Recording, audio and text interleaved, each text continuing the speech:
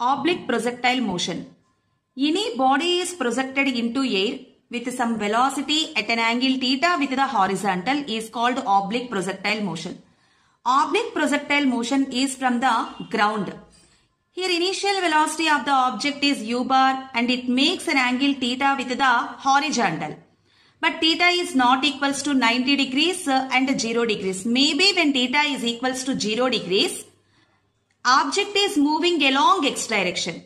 Or 90 degrees, then object is moving along y direction. That is only one dimensional motion. But here when we project other than 0 and 90, then this is two dimensional motion and the path followed by the object is a parabola. So it makes an angle theta with the horizontal. The component of the velocity along the x direction ux is equals to u cos theta. And vertical component uy is equals to u sin theta. Here a constant force is acting on the object.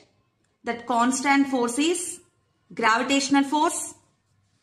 Due to the gravitational force, acceleration due to gravity is acting in downward direction and acceleration due to gravity is always acting in downward direction only. So here in vertical direction, acceleration is equals to g. But there is no acceleration along x direction. So acceleration along x direction is equals to 0. That means what about the velocity along the horizontal direction? Velocity along horizontal direction is constant. So here u cos theta is remains constant. But velocity along vertical direction changes. Initial velocity vector u bar is equals to ux I cap plus uy j cap. Here ux is u cos theta I cap plus u sin theta j cap. At any instant, this is the position of the object and the velocity of the object changes here. It makes an angle alpha. Then horizontal component of the velocity becomes to Vx cos alpha and vertical component Vy sin alpha. But what about the acceleration along x direction? There is no acceleration equals to 0. Then Vx cos alpha is equals to u cos theta only. But vertical direction, velocity changes due to the acceleration due to gravity. To find out the vertical velocity, take the equation of motion. V is equals to u plus kt. Initial velocity along vertical direction u sin theta and acceleration is minus g and time is t. Here why we are taken minus sign? So let us take this is a positive x direction and a positive y direction. In downward direction it becomes negative y direction. So g is always acting in downward direction. So negative y direction, that's why we are taking the sign minus g. So u sin theta minus g into t. This is the final velocity of the object along y direction at the given instant of time.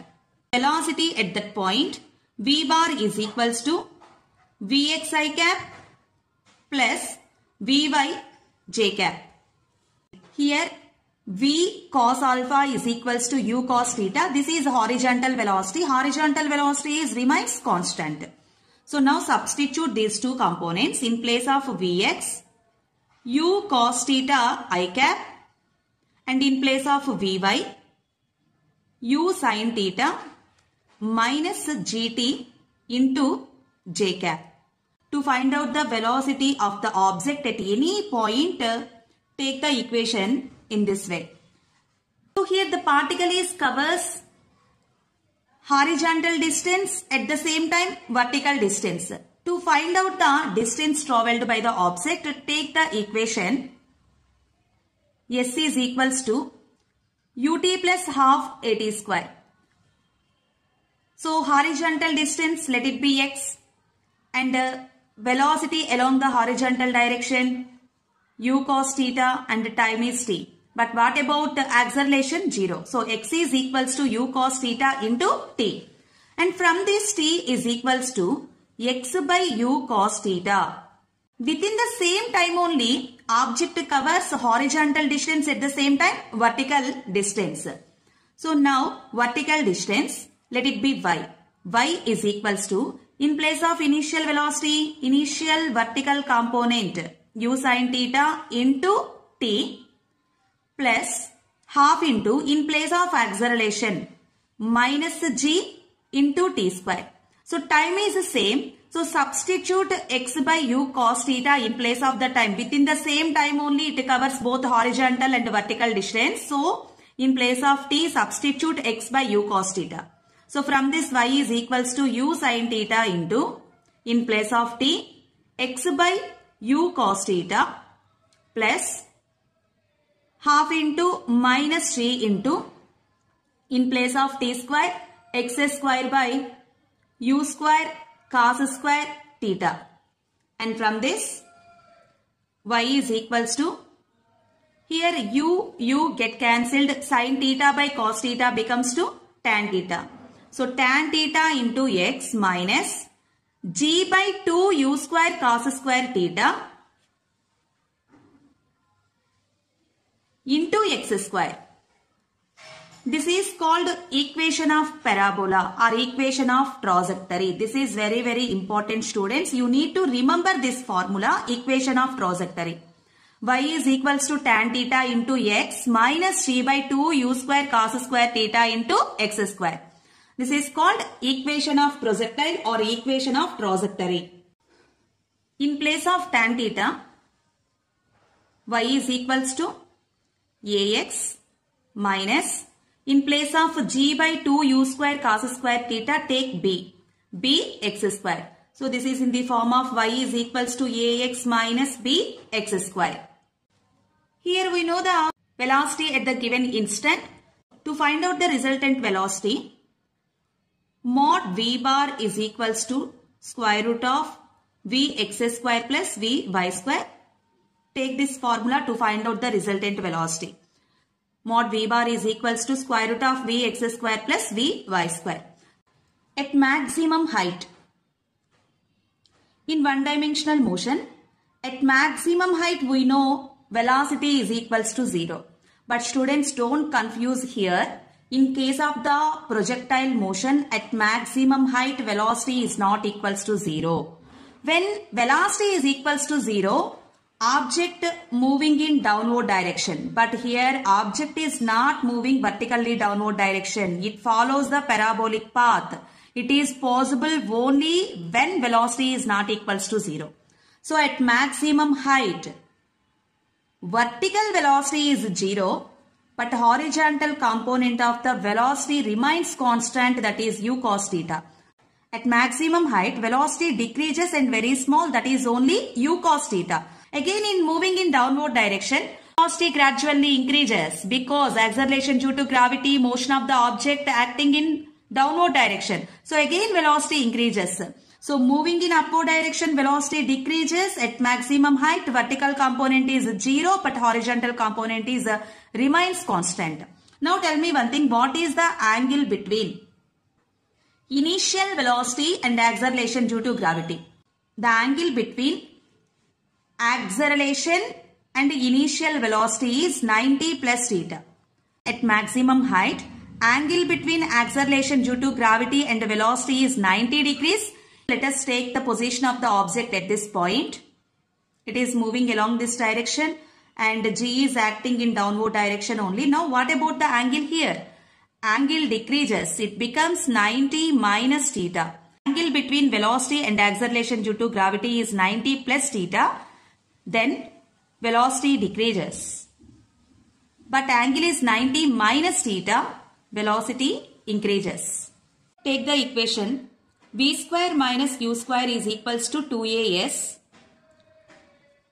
vertical component.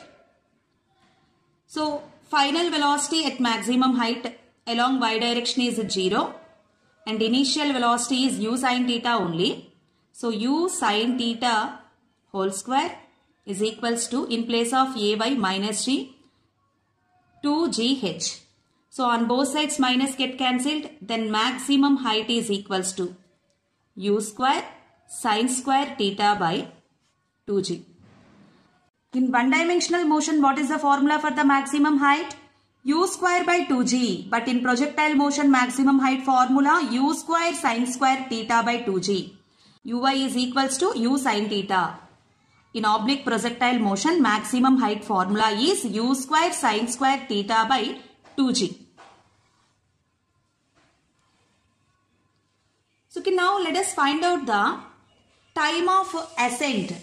What is time of ascent? The time taken by the projectile to reach the maximum height is called time of ascent. So take the equation Vy is equals to Uy plus Ay into T. So at maximum height, vertical component of the velocity is 0 and in place of Uy, u sin theta minus g into time of ascent, let it be t1. Now from this g t1 is equals to u sin theta and time of ascent is equals to u sin theta by g. So again we get uy by g. In one-dimensional motion u by g, but here u sin theta by g. This is time of ascent. We know time of ascent is equals to time of descent. The time taken by the projectile to reach from maximum height to the ground is called time of descent. Time of ascent is equals to time of descent. This is only possible when air resistance is 0. So our assumption is air resistance is completely negligible. So time of ascent is equals to time of descent. Now time of flight. The time taken by the projectile is called time of flight. Time of flight is equals to time of ascent plus time of descent. Time of ascent u sin theta by g plus time of descent u sin theta by g. So that is equals to 2u sin theta by g. In one-dimensional motion, formula for the time of flight 2u by g, but in oblique projectile motion, time of flight formula is 2u sin theta by g. This is point of projection and this is maximum height, and after time of flight, this is the position of the projectile. And what about this distance? This is maximum horizontal distance. The maximum horizontal distance is called range. Now the topic is range. Range is denoted with letter R.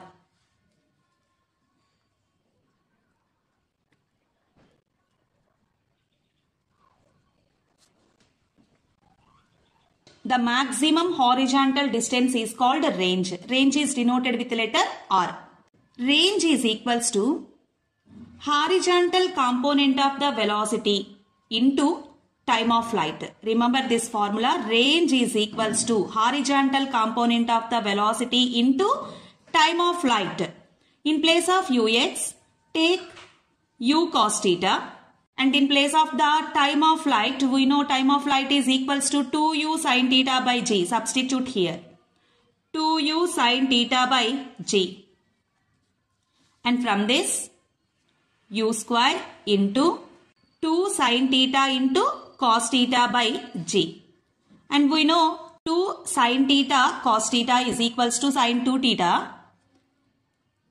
Then u square sin 2 theta by g. This is the formula for the range. When we get maximum range. So once look here, when sin 2 theta value becomes to 1, then range is maximum. So in place of sin 2 theta, take 1.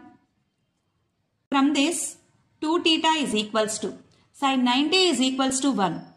So 90 degrees, theta is equals to 45 degrees. So when an object is projected with an angle 45 degrees, then we get the maximum range. So maximum range is equals to u square by g. This is only possible when theta is equals to 45 degrees. This is very important point. To get the maximum range, angle of projection is 45 degrees. when an object is projected by making an angle 45 degrees with the horizontal, then range is maximum. And now one more point here. To the given velocity, when we project a body initially with an angle 60 degrees and another body is projected with the same velocity but angle of projection is 30 degrees. So once again listen carefully. Velocity is the same in these two cases. But in one case angle of projection is 60 degrees and another case angle of projection is 30 degrees. Then the horizontal distance travelled by the two bodies is same. That means range is same.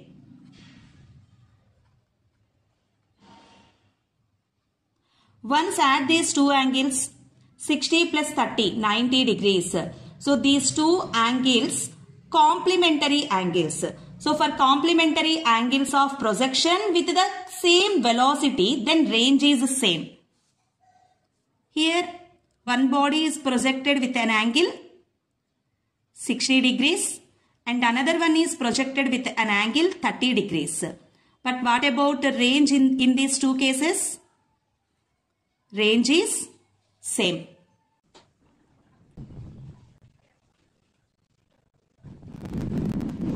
Range is same for complementary angles of projection. That is theta 1 plus theta 2 is equals to 90 degrees. Hope up to here it is everything clear to you. So in oblique projectile motion, we discussed how to find out the velocity at any instant of time and equation of trajectory, and at maximum height vertical component of the velocity is 0 but horizontal is not equals to 0. At point of projection, angle between acceleration due to gravity and velocity is 90 plus theta. Then velocity gradually decreases and minimum at maximum height. And it is moving in downward direction. Velocity is 90 minus theta. Velocity goes on increases once again. And here equation of trajectory is very, very important. And the next one, maximum height formula, time of ascent, time of descent and time of flight. And the range formula, and when we get maximum range, when angle of projection is 45 degrees, then range is maximum. And the complementary angles, range is same for the given velocity. Okay students, I hope it is very clear up to this topic. In next video class, I will explain the point of striking the ground. When projectile touches to the ground, what about the component of velocities, everything I will discuss in next video class. At the same time, when one projectile is seen from the another projectile, what about its velocity, everything discuss in next video class. Thank you everyone.